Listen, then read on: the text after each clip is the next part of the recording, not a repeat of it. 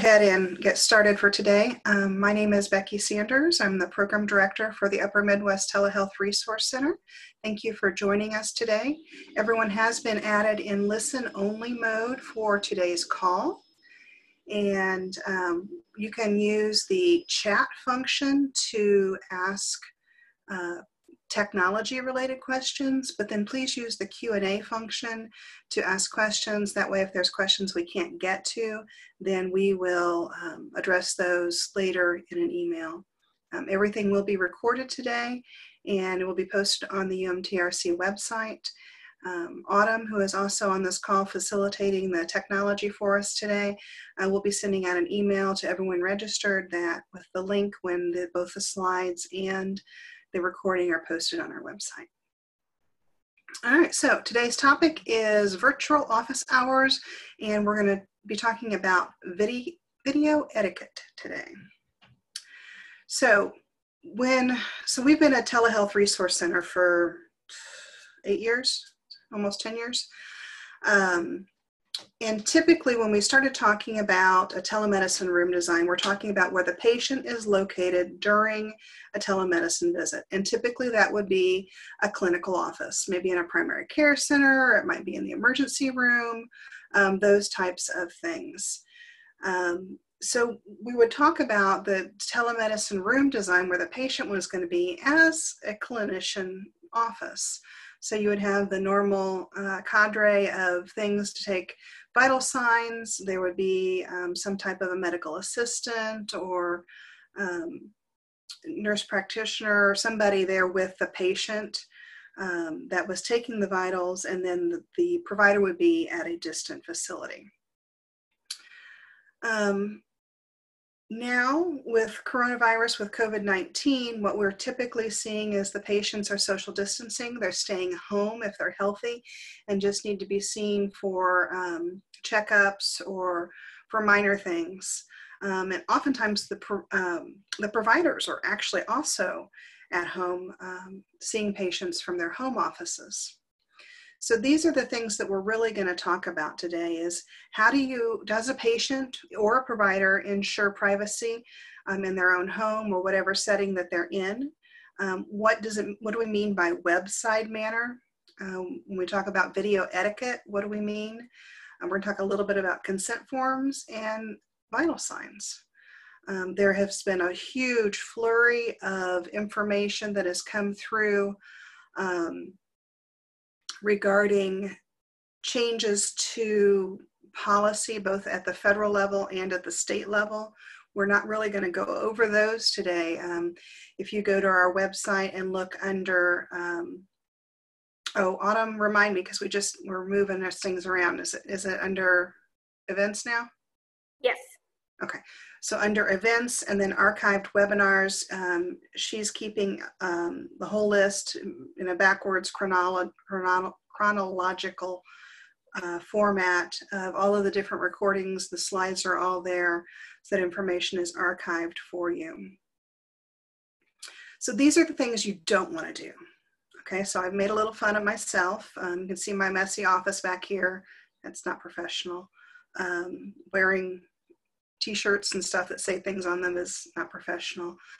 You see some examples of, I'm down here taking notes, but if you as the practitioner are not telling your patient, hey, okay, hang on just a second, I'm going to make some notes, and then you da-da-da-da-da, then they think you're not listening or, distracted, whatever. And these last two here, lighting, I do have a window here beside me. I have closed those blinds. I do not have my overhead light on. It's pretty sunny today. I've got a daylight lamp up there that I normally use, but I didn't really need it today because it's so sunny outside. So those are the things you don't want to do. Let's go back and, So what you really want to make sure that you have is a clean and uncluttered view between your webcam, which is right here for me, and you. I'm trying to focus on the little camera in my webcam there, and so that for you on the other side, it looks like I am having direct eye contact with you. So that's a little trick. It takes a while to train yourself to do that. Depending on the platform that you're using, you may be able to have a self view. You may be able to turn that on and kind of look at yourself, or you may not. So just different tips and tricks for each platform you'll have to learn. For lighting, I just talked about lighting. So you don't want to have light behind you because it creates a halo effect, and a lot of times overhead lights can create a halo effect. You don't want to have a plant sticking out of your head or a really messy background. It just is not professional. It detracts from what you're trying to do and the connection you're trying to make between the patient and the provider. I do have my pretty background back here. That's one way you can minimize distractions in your background. This is a physical banner that we purchased for photo shoots for conferences, and it's about 8 foot wide and about 10 foot tall. So it barely fits in my home office. Acoustics. So here in my home office, I have carpeting, paint on the walls. It's a regular drywall ceiling. It's not acoustic tiles, but in a clinical setting, you've got a lot more opportunity. You could have, I suppose in here, if I wanted to, I could put panels on the wall that absorb sound. In a clinical space, you might just have tile floor, so it might be a little bit echoey. So you want to make sure that you have a good microphone and speakers, those types of things for good audio signal. Here and right now in my neighborhood, there's very little traffic, so I don't have to worry about that. If you're in a clinical setting, you might not want to put your telehealth room right by a busy elevator or a busy stairwell where there's going to be a lot of foot traffic, or right by the HVAC unit or something like that. Try and minimize outside noises. Wall colors. Light walls can accent most skin tones. So the two colors that we recommend are light blues or light grays.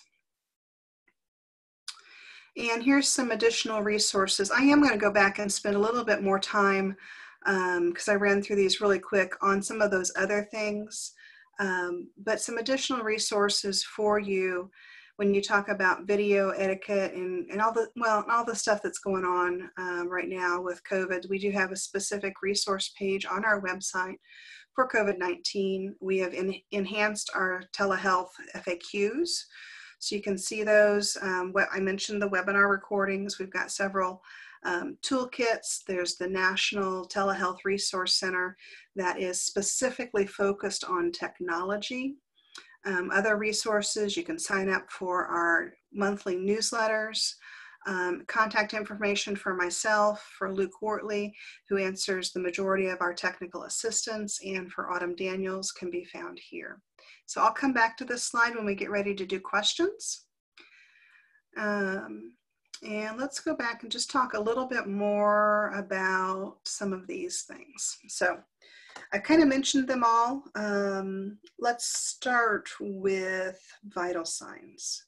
So if you are a practitioner that normally has someone take vital signs for you, how do you take vital signs when you're on a video call with a patient and there's no one with the patient to take their vitals? Well, you're going to have to rely on that patient. Most households do have a thermometer. They might have a blood pressure cuff. If there are healthcare providers in the family, they might have and know how to use a stethoscope. They might be able to have somebody with the patient. There's a lot of consumer devices these days. If your patient has some type of a health monitoring app, maybe they're monitoring their blood sugar or their pulse rate, their weight, all of these types of things, and they can tell you that.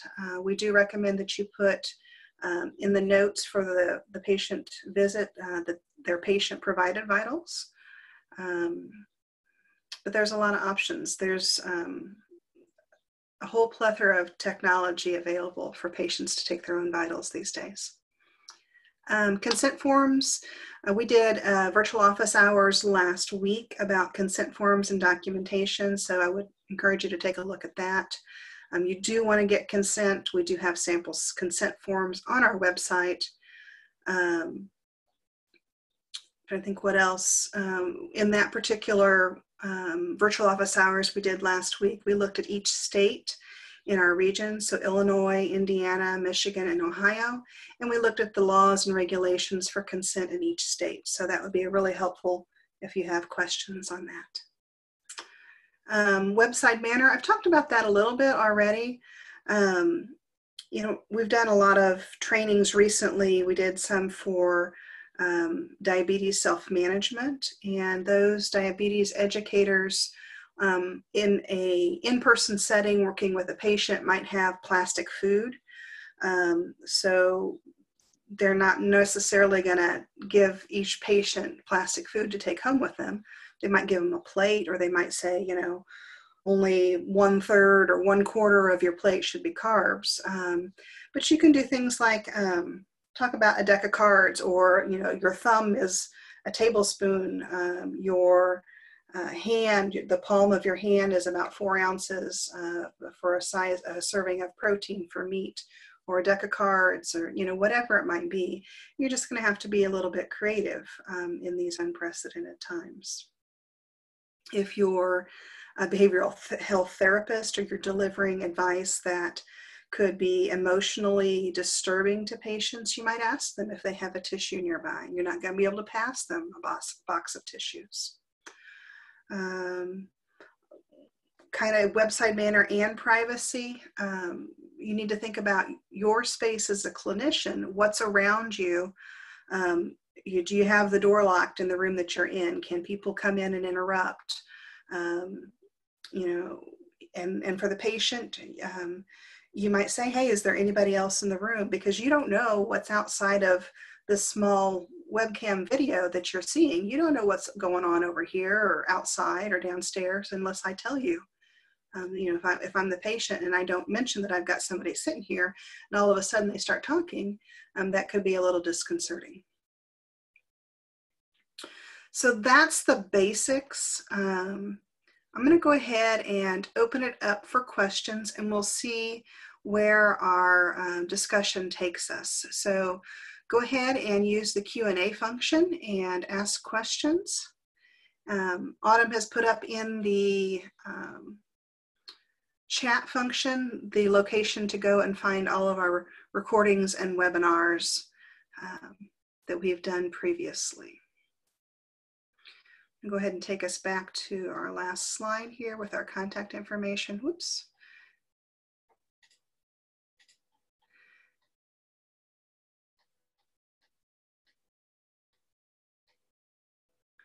And I will caution you, we're getting a lot of phone calls these days, so honestly the best way to get a hold of us is via email. Also, since we're working remotely.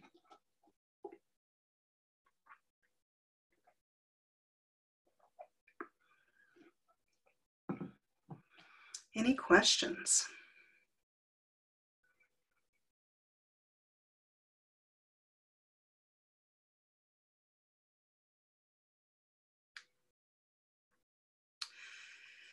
Do you use a web camera separate from your laptop camera? I think it just depends. The webcam that I'm using a desktop computer, and I have 2 monitors. I've got the Q&A going over here, and then I've got my monitor, and my webcam sits on top of my monitor. It's not built in. I happen to like Logitech products. I'm not saying that they're the best or anything like that, but that's what I like.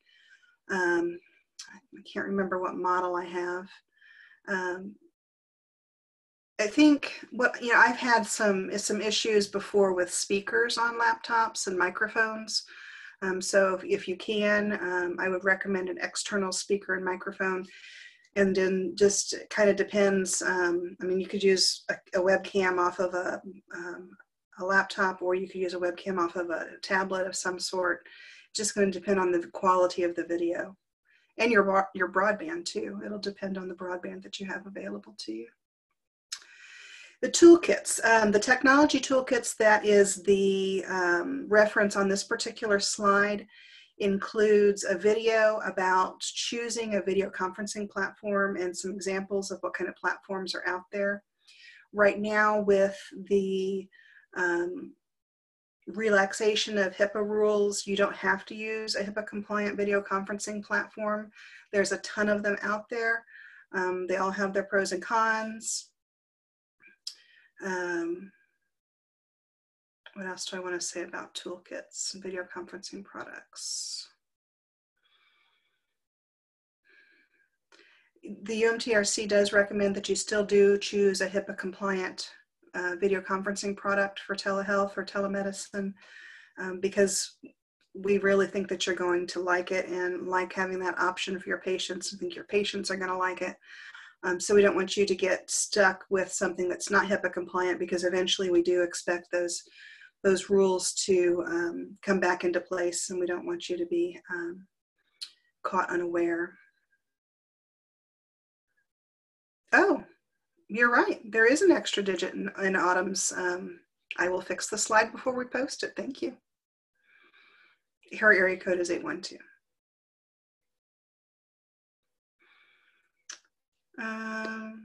Trying to think, we have tons of other resources on our website as well.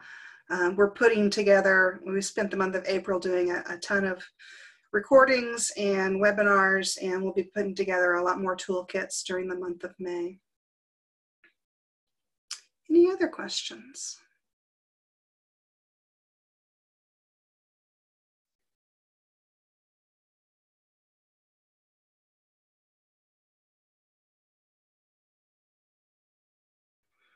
All right, well, we've got about 10 minutes before the end of this. We've scheduled a half an hour for our virtual office hours, so we'll kind of hang out for the next 10 minutes and see if there's any other questions that come in.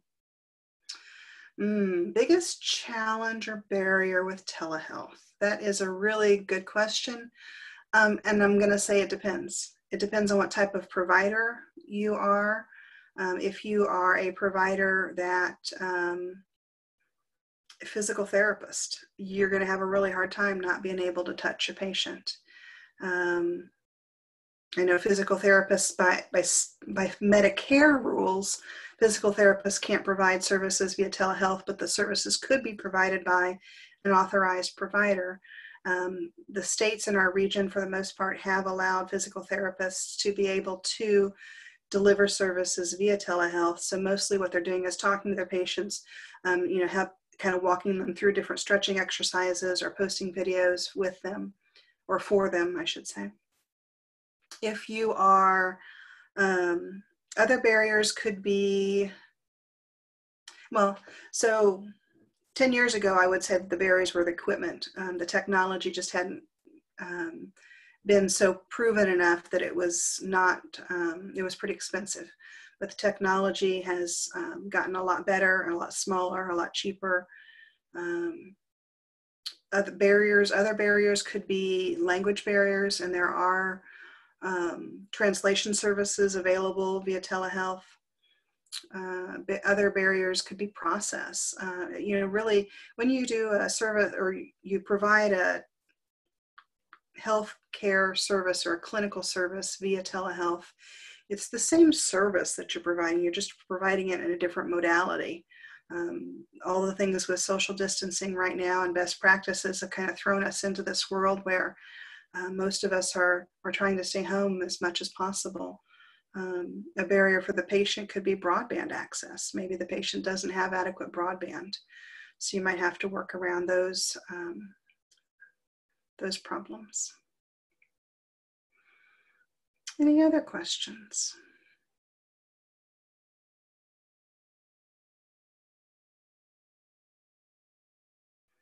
All right. Autumn, can you go ahead and share the survey for today? Our program is federally funded, and we do ask that you fill out the survey. It's just a real quick 3-question survey.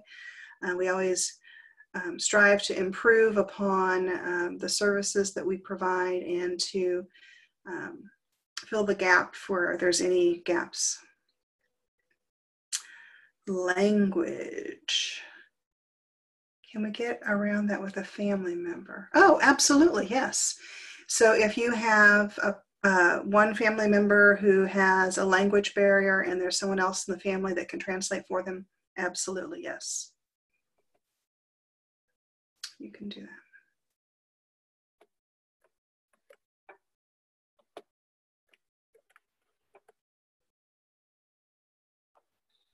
Adam has posted the SurveyMonkey link.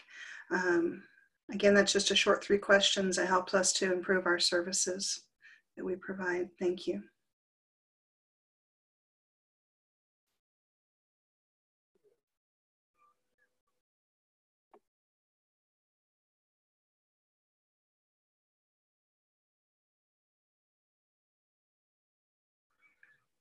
All right, well, thank you for participating in today's virtual office hours. I hope this was helpful, and be sure to follow up with an email if you have any additional questions. Thank you.